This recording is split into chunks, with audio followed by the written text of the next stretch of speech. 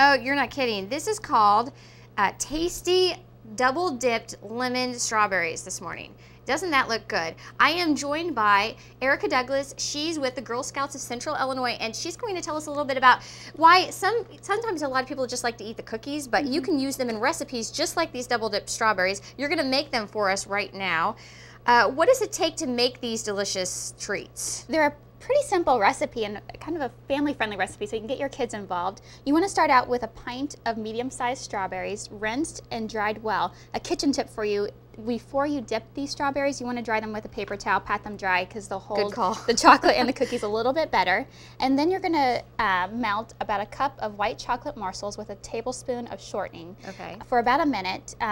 If you do that in the microwave? Do it in the microwave, and if it doesn't melt, do it in 10-second intervals until it is melted and stir it up. And then the important part, the cookies. Oh, yes. We're going to use our lemonade cookie for this recipe. Take 6 lemonade cookies for this recipe, and Melissa, I think you're going to help us out by crumbling I'm a roller today. This is going to be fun. And this is the fun part to get your kids involved in, because this is something they can get into and crumble up. So she's going to work on crumbling that up. I've already crumbled up about 3 of these cookies, so I can go ahead and get started and walk you through this. So she's got some crumbled up there, and she's going to walk us through. So you want to take 1 strawberry. I've already patted them dry with a paper towel, but just remember to do that before you dip them. These are a lot harder to crumble than I thought they would be. Yes, and the easier part might be even putting them in a baggie. And then, that's a good call, yeah. And that's a clean way for your kids to get involved. So you want to dip those, and then you're just going to roll them into the lemonade cookie. Goodness, if you're a lemonade cookie lover, this is going to be a delectable treat for you. My goodness. And a very simple treat.